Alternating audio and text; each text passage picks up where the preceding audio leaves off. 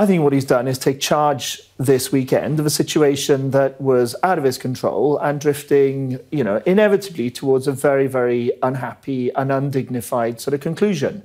And so, if you like, he's gone jumping in, waving Union Jacks, if you like, rather than be dragged kicking and screaming out of Parliament. And though I won't join those who openly criticise the process and all that, I do understand why he feels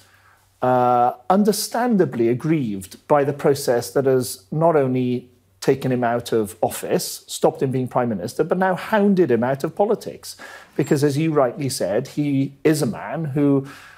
defied political gravity and only a couple of years ago, a few years ago, won the biggest majority for 40 years. And so I think those people who voted Conservative, most of them having never contemplated voting Conservative before, it was very much a personalised